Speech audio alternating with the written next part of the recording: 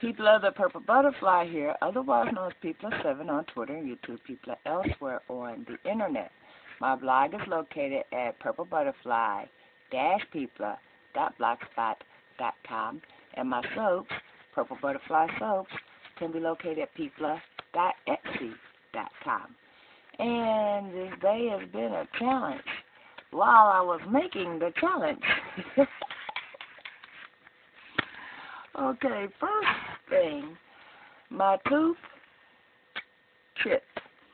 So I happen to have some recapping in the house. I went on ahead and put it there because it was cutting the skin on my lip, and since I'm on Coumadin, I can't have cuts and I can't have abrasions like that because that can cause a bleed, and then bleeds can be very, very, very bad for me. And then I go to mix the soap. Everything was going fine except for one little thing. I made mistake number one that every soaper is supposed to be aware of. I mixed a unknown fragrance in with the oils. So I shouldn't have been surprised, but you know, stupid is as stupid does, and it's real stupid to use the unknown.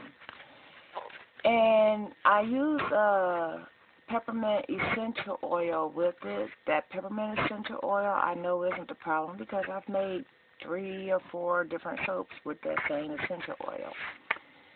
I've made soaps with the coconut oil, the canola, the SS4, so forth and so on.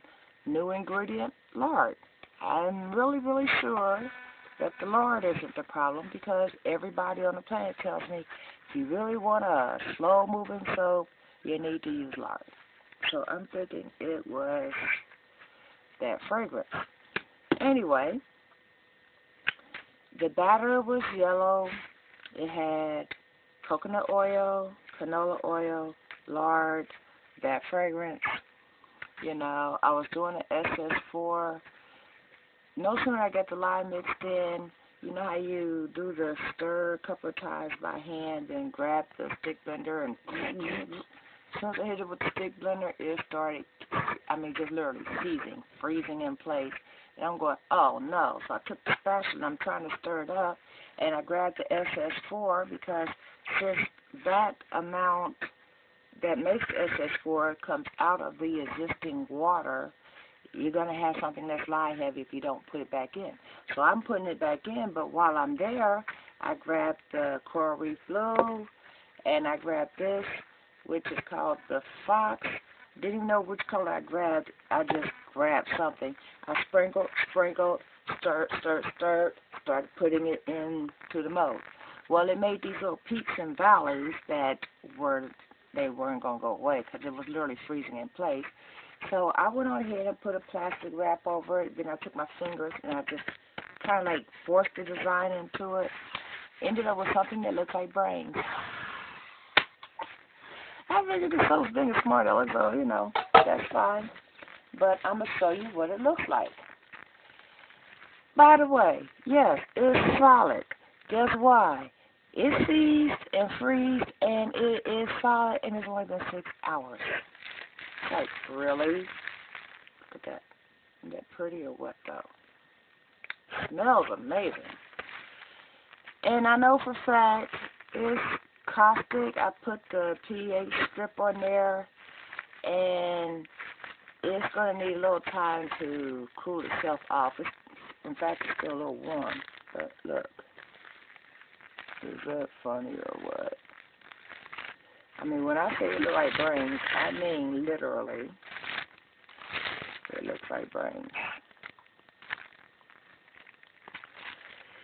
So, the only thing I could think to do after that happened, get it out of the mold, which was a little challenging, because, like I said, it froze in place. And I got it over here on my cutter, which I'm not going to cut it yet. I'm going to at least give it the 24 hours it's supposed to have to, you know, solidify. And then at the end of the 24-hour mark, I'll go ahead and take my litmus strips and test it again and make sure that it's safe for the cutting. in the meantime, because I got it out the mold, because this is the only 4-pound wide mold that I have, it's all nice and cleaned out, so I can go ahead and line it again, and then the only thing I have to do is, wait a minute, it's got a slight split right there. Oh well, live and learn, then get lost. And then else I could fill that in with a little bit of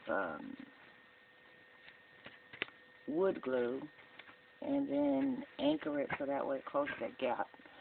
But this didn't even get to the, it's like I put the oils in, I put the colors in, I was shaking it like this, and I hadn't even poured it in.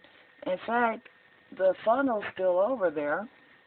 I hadn't got to that step yet. I mean, literally all my colors are in the ready phase, except for these, since these are aquamarine.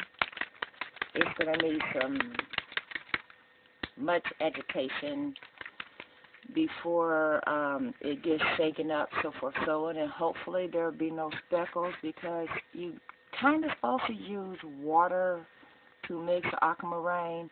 The directions said put a tablespoon of oil in each of your cups, then add your color, so forth and so on. And right about the time I started to shake it up, I went, oh, right, that's when I realized, oh, I messed that up. I should use a little bit of water, then go ahead and put the oil in. But the two aquamarines are going to have a speckled effect. Look at that. See that? Well, actually, maybe you can't see it. It's going to be a challenge getting that completely blended in, but I figured this little extra time it's going to take before I can make another batch of the base soap, which will not have scent, because part of the trouble was that new scent. And I'm taking out the lard. My General batch still doesn't have it. It just has coconut and canola, and by the time I remake this soap, I know for a fact it'll be a slow-moving, tried-and-true recipe, because I'm going to use the same recipe I used for the Pointillism Challenge, which was my first challenge, which was actually challenge number 1. This is challenge number 6. It's called Squeeze, or Squeeze Swirl. But apparently my soap is hearing impaired, so it heard squeeze instead of squeeze, and that's what it did. So I took, and I literally got it in the mold in record time, because, it went solid like that.